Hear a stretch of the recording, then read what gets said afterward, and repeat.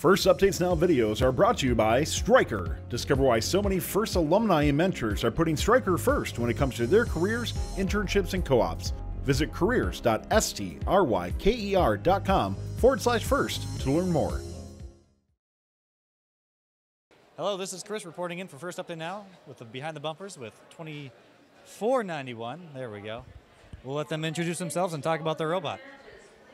Hi, I'm Mara, a programmer on 2491, and I wanted to talk a little bit about our general robot strategy and how we got to this robot. So at the beginning, right after kickoff, we had a couple meetings and decided that shooting into the outer goal was going to be the most consistent and most realistic, and that we would rather have a very accurate shooter with multiple shooting speeds than have a rotating turret. So we focused on that. And one of the ways that we have such an accurate shooter and make it super consistent is we have a PID loop on the shooter that corrects for any errors. And that allows us to make almost every ball that we shoot. And we also, while looking at the game, realized how important having a consistent climb was. And so we spent a lot of our time designing and building our climber to make it as consistent and fast as possible. Hi, I'm Wesley. I'm the team captain of NoMythic. I'm going to talk a little bit about our ball manipulation system. So if you can actuate down the intake. So our intake here is just actuated down on a virtual 4-bar system. And then we have these big rollers that allow us to get balls from the whole width of the front of the robot. And the reduction here is about a 10-to-1 reduction. And then once it gets over the bumper, it'll go into our singulator system, which has these two belts running at slightly different speeds. So if we get two balls coming in at the exact same time, it allows us to separate them and send them into our indexer system one at a time. So now, speaking of our indexer system, our indexer is one big loop of polybelt, and then that kind of just brings the ball around in a big loop in the robot to our shooter. A little interesting thing about our indexer system, if you can actually actuate that back out. So in here, we have a strip of Teflon along the bottom of our indexer, and that's because when we were testing our original indexer, we had a lot of jams in our indexer, and what we decided to do is we put this Teflon in here. It's allowed us to overcome a lot of those jams, so we now jam a lot less, and now when we do jam, we can unjam in less than 5 seconds, which has really helped us keep our cycles up.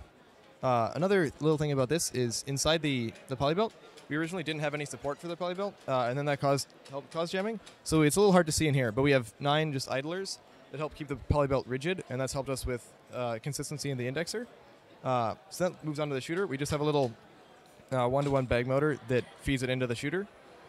So our shooter here is just a single flywheel system. So we have one Fairlane wheel that's centered on the shooter, and then we have 2 big metal discs that are 5 pounds each. So in addition to the PID loop, having these has really helped keep our shots consistent. So when we rev up in about half a second, and then once we shoot a ball, our RPM will stay almost perfectly the same, and this has helped us be really consistent with our shots.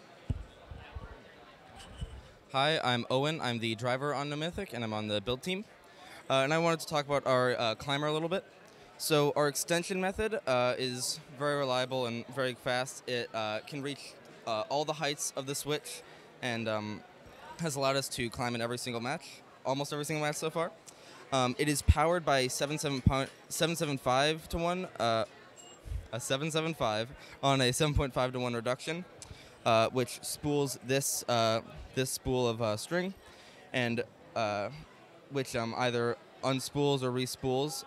When we unspool, it allows the climber to move up with the constant force springs. It's a telescoping design with 3 moving stages. And in order to not have our motor constantly die on us, we've also included a little piston brake that fits around this hex shaft. We also have a little spring on the back of it, which constantly pushes it in and doesn't send the extension up when we're not trying to actually climb. So if you could send that up. Oh, okay. It's a little bit jammed right now, but that's how that works. Once we've placed the hook, we obviously need to bring ourselves up, and for that we have these spools which spin freely. they take string from both sides of the robot, one going through this clevis pin right here and the other going around this rod. They're locked in place during the match with this second-class lever brake. And when we want to climb, we engage this. We engage these together with a ball shifter, and then doing that. So this gear turns the entire time while we are the entire match while we're driving. So we engage it onto here, then use our drivetrain motors to climb up, and that has allowed us to be extremely consistent, like I said, with climbing. And another thing is we've been very true to our original strategy that we set out at the beginning of the year. I think every single match we've played from the trench consistently and attempted to climb, and that's allowed us to be really successful at this competition and extremely consistent. All right, thank you guys. This is Chris signing out with First Updates Now here with the Behind the Bumpers interview. Thanks for watching. If you want more fun content, be sure to subscribe and ring the bell to be notified about our latest videos. You can also directly help support Fun by visiting our Patreon at patreon.com/firstupdatesnow or by subscribing at twitch.tv/firstupdatesnow. Thanks to all of our co-executive producers on Patreon and Tier 2 Plus subscribers on Twitch, keeping Fun loud, live, and independent.